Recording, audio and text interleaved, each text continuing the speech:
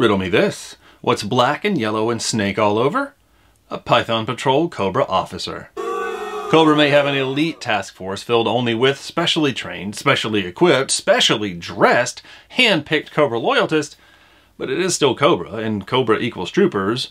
Troopers equal officers.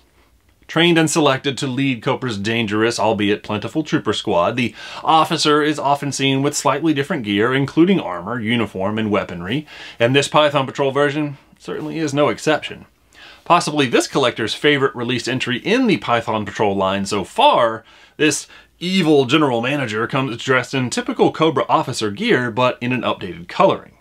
It is a repaint after all, right?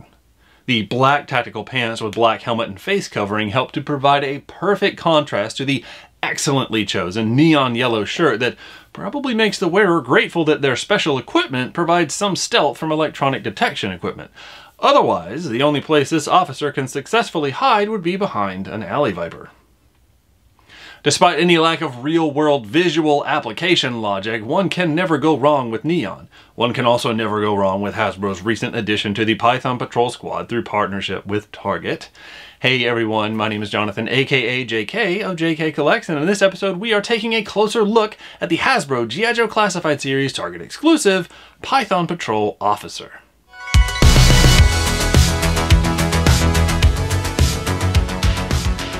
Hey everyone, welcome back. Here we have the Python Patrol Cobra Officer. Excellent presentation. Excited for this one. I know I'm excited for every G.I. Joe. But around here on the back, that same presentation, the jungle scene with the surveillance for Python Patrol. Same thing with Tiger Force that we see. Over here on the side, we have the skills and rankings for those said skills. This is number 56, which is moving on up. And over here on the side, the artwork, which is the same artwork for the original Cobra officer, just highlighted for Python Patrol, right? There he is commanding a whole squadron of Night Ravens, which is fantastic. Would sure love to see that monstrosity come out in this scale. And then same thing, the original officer artwork just updated to match the Python Patrol scheme. And I do love this Python Patrol because it's got that kind of neon yellow with the, what is it, reticulated looking snake skin type thing going. But anyways, very cool, and just excited to have this. So without further ado, let's bust into it. And there he is, free from his cardboard and plastic confines, the Python Patrol Cobra Officer. Loving the presentation of this figure. It looks, from first appearances, it looks like it's much better executed than some of the other Python Patrols that we have seen as far as paint application.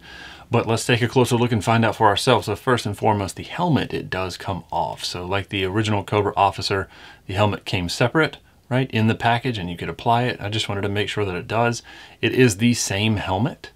It's just cast in black plastic instead of blue, right? So there we go.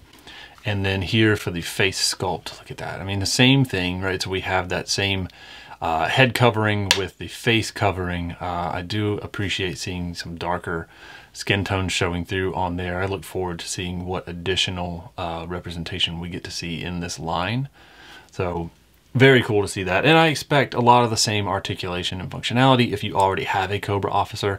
So the side to side on the head, not a whole lot, and the neck is separate from the torso. The back is actually pretty good. I mean, look at that. It does look upward very well because we've got that hinge in there that does help out.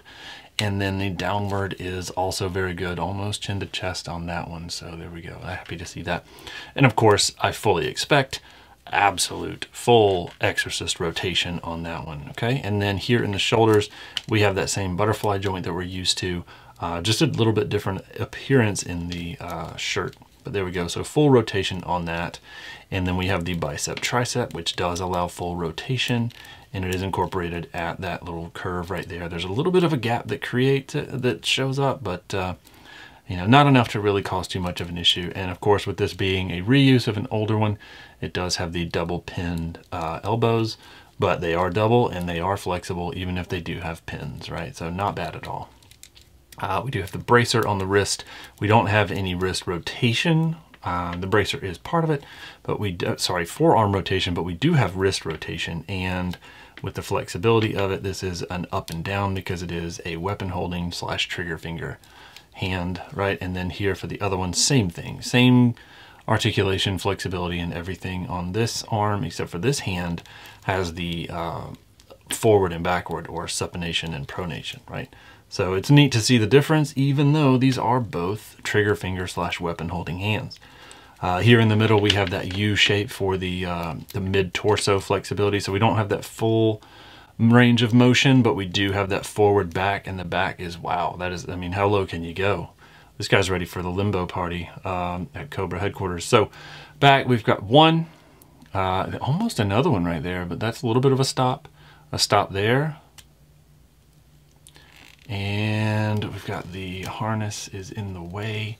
So another, and that is actually quite a good range of motion with several stops along the way. 4 or 5 different stops as it goes forward and backward. Now, it is a little bit looser than what I'm used to between this joint and between the waist, which we do have waist rotation, but there's a little bit of a wiggle room, and we do have this belt which likes to seem to kind of move around and bounce up above this actual point. However, a benefit of that is it does kind of mask where the gap would be right here at the waist area, so we'll say bittersweet. And then that same kind of down where the leg comes down and goes out for the Cobra Officer split. Got to have that excellent flexibility, which I do. I prefer that because I don't mind pushing them back up for the flexibility and articulation that it helps provide. We do have that upper thigh rotation. We've got a double knee. This one is quite flexible, so there we go. And we have boot rotation right there at the calf and the top of the boot. We have forward and backward on the foot. And then we have good old ankle breaker, and that is the same for both of the legs. And these are pinned knee joints, if I didn't mention it. Now the paint applications, I mean, they already look pretty great, right? So looking at the eyes, it just has that angry look to it. And I think the paint on that is pretty well applied. This eye does look a little bit bigger than the other one. I think maybe a little bit more paint got applied to the iris and the pupil right there. So it's, yeah, it's a little bit bigger looking, but you know, I think it adds a little bit of a character to him. I hope this is the only one that looks that way because it makes him look a little bit more fun and interesting, right? And then, of course, I just love the paint application on the shirt. I think it's very well done. This grid, I want to say it's like reticulation, like a snake skin, right? Am I thinking of the right word there? If I'm not, please correct me. I do like being corrected because I love learning. And then here on the braces, they are painted pretty well, but you can kind of see some of the yellowish green showing through down there. But all in all, nothing really stood out as any kind of major issues or any kind of paint problems. So I can't really fault it for much stuff. I mean, here the red looks like it didn't go all the way down, but it is even all the way across. So it looks like it was intentional on this collar. And then the pants are cast in that black plastic. Pants, boots in the gray plastic with the silver buckles painted on there. So very happy to see that. Now let's put these weapons on here because we've got this side sheath for the knife, right? And then we have several different places. I appreciate that a lot of these G.I. Joes have a spot to carry a lot of their things. If I'm not mistaken, this one is for the sight. If I can tuck it in there. It seems like it's the only thing that is the right size to go in there. I could be wrong. You know, again, please correct me if I am wrong. This one looks like it's for an extra mag, right? Just based on size. Again, I'm all for being corrected if I am incorrect on these things. And then this, of course, with the opening on the bottom is for the handgun. I am not sticking these things in here very well. Let me try this again. I am absolutely failing at my job here. Okay, so let's do that. Let's try a little bit more convincingly applying that in there, right? Because it doesn't necessarily need it stuck on there at all times. We can put this maybe in the back. Yep. All right, to carry that one. That one's a little bit larger but smaller. And then we will put the helmet back on. And then, of course, we have the assault rifle. Right? You gotta have that if you're a Cobra officer. You gotta be able to fight your way and be ready to fight alongside your men. You can't just tell everyone what to do and not expect to be ready for battle, especially if you're part of the Python Patrol. All right, so there we go. All right, got that on there. Got him fully set up. Thanks for your patience as I stumbled through putting that back together, but there's our guy. Very cool. I just love how everything, almost everything can attach to every G.I. Joe classified figure. So it's just so well done. Well, that about brings us to the end of this histastic episode. Thank you for taking the time to join us, as always. And if we ever do a review of something you are trying to find for yourself, please follow and DM us on Instagram at JKCollectsToys so we can help with the search if we do not already have a way of getting one. Also, if you enjoyed this episode, let us know in the comments and let YouTube know by subscribing and clicking that like button. The more that happens, the more YouTube recommends us, so we can hopefully reach even more collectors and help them find the things that they need. Now, if you'd like to see some more videos, we have some links on your screen right now for you to check out. And remember, collecting or not, we are all in this world together. Let's look out for each other. Thanks. So that age-old question, seeing the two side by side, what are the main differences? So in here, just looking at it, you can see that the torso, there's definitely a difference right there. We've got the insignia, the ranking up there, up in the top corner.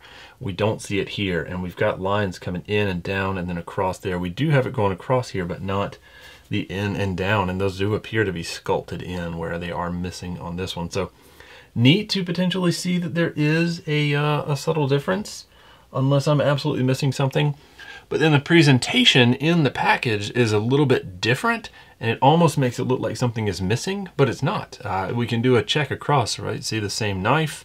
We have the same handgun.